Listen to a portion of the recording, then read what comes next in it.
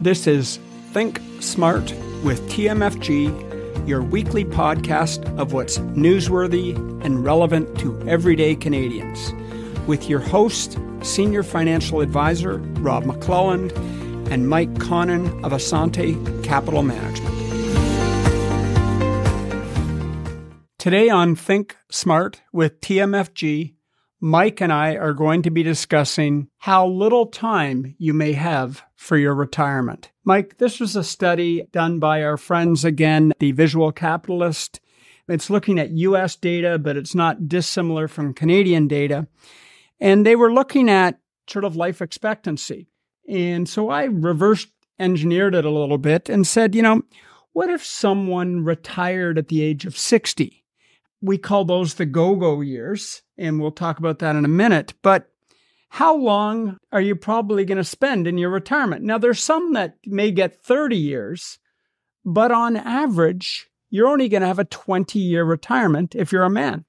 Well, it used to be only 3, didn't it?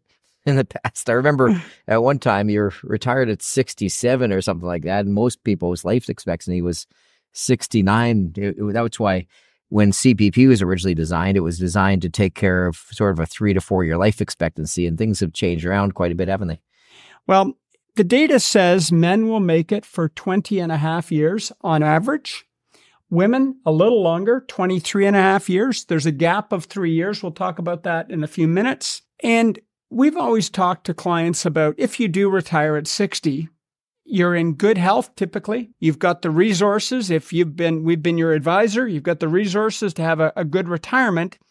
Time to get going, time to be active and do those things because you're going to go in short order into that next period. What about if someone retires at age 65? How long do they have? In those really go-go years, probably 65 to, 70 is where you can do everything basically the same as you would beforehand. Generally speaking, people are in pretty good health. Once you get into your 70s, things, you can still do a lot, but they may change. Your energy level may change. So let's look at that life expectancy again, just to figure out how long that retirement journey may be. If you retire at age 65, men are expected to live another 17 years. That brings them to 82. Women, a little bit longer, 19.7 years. But it's less than 20 years, and time does fly. The gap, again, with men and women has now shrunk a little bit to 2.7 years. If you want to delay that retirement even another 5 years to age 70, you're going to get a pretty short retirement ahead of you. 13.6 years for men, 15.8 for women, a gap of only 2.2 years. That's a pretty short retirement. If you had visions of, 20, 25 years in retirement, you may be one of the lucky ones or maybe one of the unlucky ones. We've had lots of clients that have retired and are no longer alive within 2 years. And out of those 15 years, how many are going to be fully healthy? That makes a big difference. And again, you're not only thinking of the health of one spouse, you're thinking of the health of two spouses. And if something happens to your spouse, we've seen this happen many times, neither one is traveling. Makes a big difference.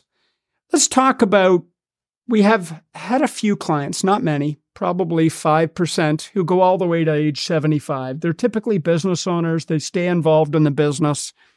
On average, they'll make it 10 and a half years. So they've worked a long time and retired for an extremely short time. Women, a little better at 12.3 years. That gap keeps shrinking. And interestingly enough, I did a little bit of research on this. When men or women are born, women are expected to live 6 years longer. But by the time they get to age 75, the gap is less than 2 years. And the expectation is that gap is going to continue to shrink and shrink and shrink. If you're going to want to have a longer retirement, what are some of the things you could do to make sure your retirement is enjoyable, healthy, and longer? Well, staying physically active is a big piece of it. You have to engage in regular exercise to maintain your strength, your flexibility, your cardiovascular energy. So you need to go and make sure you're an active retiree. You can't just go home. Worst retirement plans when people just say, well, I'm done work. I'm just going to go sit and watch what's on Netflix. It doesn't work very well. I think as you get older, and I'm now 62, you start realizing you can't cheat the system anymore. So before, when you were younger, you felt you could cheat the system a little bit. Time was on your side. Time isn't on your side anymore. You can't cheat that system. You need to maintain a healthy diet. Eat plenty of fruits, vegetables, whole grains, lean proteins, all of those things that we read all about. When you're in your 60s and 70s, those become even more important to ensure longevity. So when does time go from being your friend to your enemy? Well, I don't know. There's got to be one age when I remember when time was your friend. I always tell my kids, time's your friend. You can relax. You got time to make this work. And all of a sudden it's you versus time helping you. I think it's in your mid-20s. Yeah. And after that, you start losing your ability to recover. Yeah. And so, that's a long time ago for most of us. A couple of other things that are important: stay socially connected. Connections with friends, family members, and community are key for those clients who have had a successful retirement. We see that all day long. Getting regular checkups. Some people delay going to see their doctor. You need to figure out what's going on with your health. A lot of people can't read their body, and they wait too long, and then they get a dire diagnosis about what their actually health is. So getting regular checkups, and that probably means at least once a year, you're going in and getting a full physical done. And finally, manage stress. So those are, I think, things that we read about. We all know there's lots of research on all of that. Those are things that are going to help you prolong your life. And stress is an interesting one because that doesn't mean do nothing. Some people are more stressed by sitting home doing nothing than they are. We talk about those people that work to their 75. The business owner that worked to 75, many of them I find are not stressed at all by business when they're at that age. It's their relaxing point when they're doing business. They're stressed if they have nothing to do. So people have different things that stress them out along the way too. What are some of the things recently retired individuals could do to get the most out of that sort of first 10 years of retirement? Hobbies and interests. You can pick up lots of things. I've been a musician all my life, but I have a lot of retirees who started to take up violin, flute, piano, and they actually have the time to put toward learning this hobby that they've never had the time to put toward when they had to work 9 to 5. So there's great hobbies. That's, my area. Other people have different hobbies that they like. Golf is a fantastic one.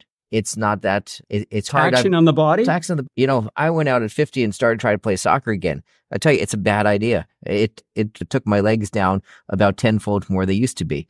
You got to do hobbies that are going to fit your abilities. So if you're good and you can play still basketball, pick up games, pickleball, is a big thing that people do when they're retired. It's, tennis, it's a little bit of a light tennis, and it's huge in the retirement communities. It's an opportunity to travel and explore. You may have a bucket list of places that you want to go. I certainly do. We've, Ingrid and I have started doing that. You've always been better at the hobby side than I have, although, I put golf down as one of my hobbies. Anything that's going to keep you physically active. There's a commercial on these days about the wife is very worried because her husband has become a mall walker. Yeah. And it's so true. You need to be active. You need to get out. Even in the winter, you've got to figure out, maybe you need to be walking in malls to get those steps in, whether it's 10,000 or 5,000, you need to be getting steps in on a regular basis. It's just movement, isn't it? It's physical movement and not just sitting there. And once you're doing that, that activity always works for every hobby I see people have that has movement involved in it. They end up doing very well. Volunteering. Often you've been in a career where you've learned a lot. You've got skills that the world needs.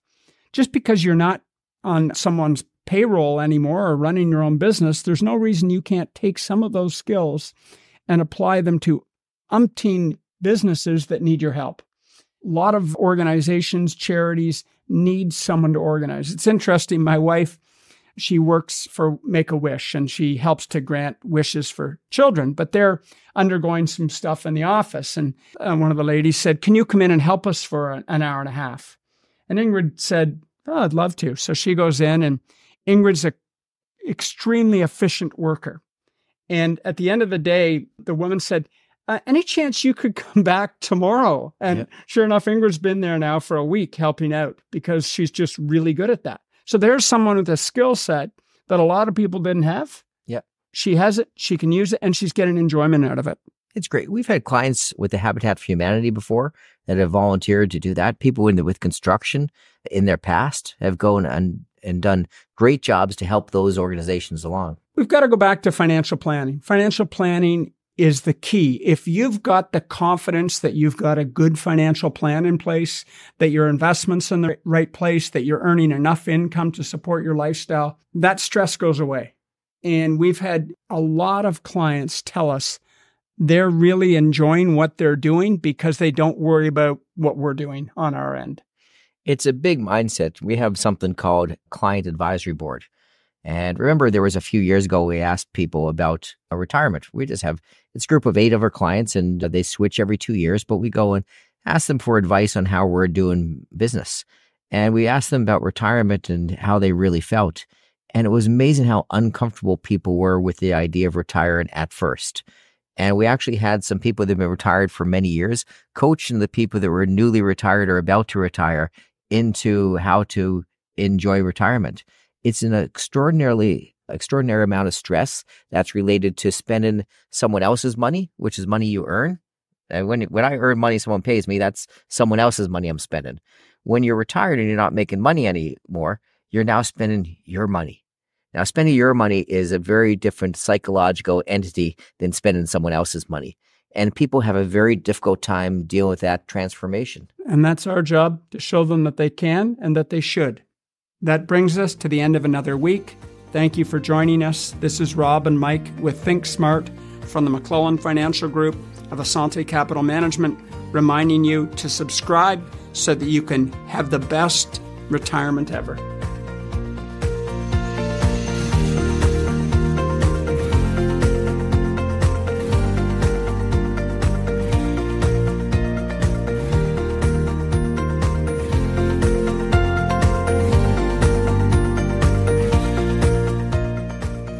You've been listening to the McClelland Financial Group of Assante Capital Management Ltd. Assante Capital Management Ltd. is a member of the Canadian Investor Protection Fund and the Investment Industry Regulatory Organization of Canada. Insurance products and services are provided through Assante Estate and Insurance Services Incorporated. This material is provided for general information and is subject to change without notice. Every effort has been made to compile this material from reliable sources.